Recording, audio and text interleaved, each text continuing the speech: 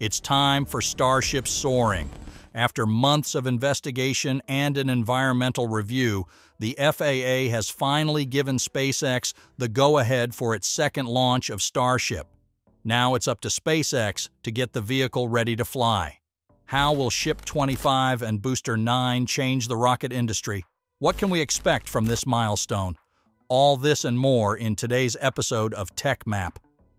Just as Elon Musk said, the FAA has given SpaceX the okay to fly its second Starship rocket from Starbase, Texas ahead of Friday's launch attempt, clearing the way for liftoff nearly 7 months after the rocket suffered multiple failures and blew itself up during its maiden flight in April.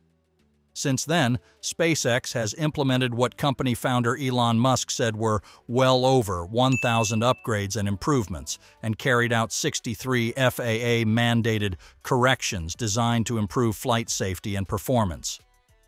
The launch license applies to all phases of the proposed operation, the FAA said in a statement.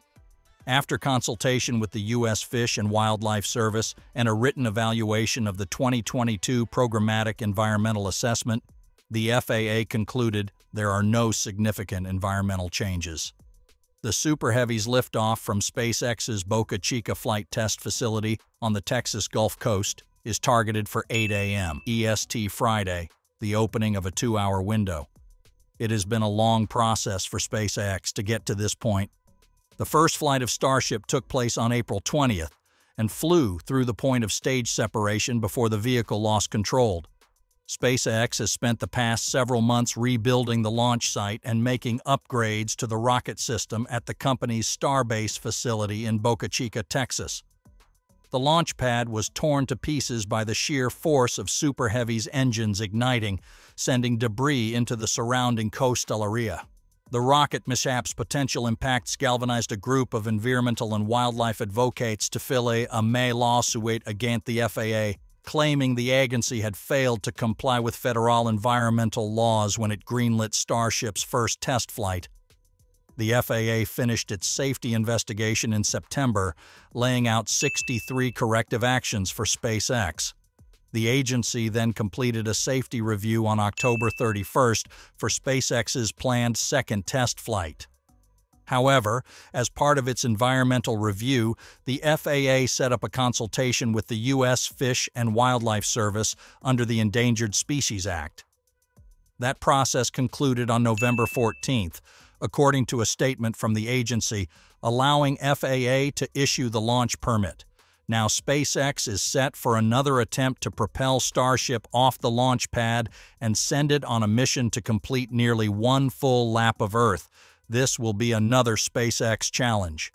If the test mission once again fails, NASA's aim to return humans to the moon's surface could face delays as the space agency is racing other nations, including China, to build a permanent lunar settlement. The space agency has already warned that Starship might not be ready in time for a 2025 moon landing attempt. Even if successful, SpaceX still has numerous technological hurdles to clear. The company must demonstrate the rocket can safely deliver a satellite or another payload to Earth's orbit, as well as dock with a refueling tanker to top off its propellant while in orbit, a move that will be essential for getting the massive vehicle to the moon. SpaceX CEO Elon Musk posted in August on social media that he foresees about a 50% probability of reaching orbital velocity, though he cautiously added that even getting to stage separation would be a win, referring to the launch phase when the Super Heavy rocket detaches from the Starship spacecraft. SpaceX may also face additional pushback from environmentalists ahead of, or in the wake of, the second launch attempt. The group of environmental and wildlife advocates that previously sued the FAA could still attempt to seek an injunction to stop the next launch. When reached for comment, Jared Margolis, a senior attorney at the Center for Biological Diversity, said the nonprofit group had not decided whether to pursue that route, though it recognized the option was still on the table. It's not clear, however, whether the group will have enough time to file the proper paperwork before SpaceX moves forward with the anticipated launch. Anyway, the upcoming Booster 9 and Ship 25 will still be a huge leap for Starship program. NASA Administrator Bill Nelson loves to boast about the space agency's beast of a moon rocket. The Space Launch System is a towering 322 feet, taller than the Statue of Liberty, and, as Nelson likes to point out, the most powerful rocket in the world, for now at least. Powered by a staggering 33 first-stage engines, Starship would have nearly twice the thrust of the SLS. And unlike NASA's SLS, which falls into the ocean after its payload is launched, the stainless steel Starship is designed to return to a soft landing on Earth, to be used again. If the SLS represents a traditional government approach to rocket design, one that uses hardware originally designed in the 1970s for the Space Shuttle, Starship symbolizes spaceflight's modern entrepreneurial bent. Starship is designed to be refueled in orbit, allowing SpaceX to hoist an unprecedented amount of cargo and potentially dozens of people to deep space. And because it will be reusable, it is expected to be far less expensive to operate than the SLS.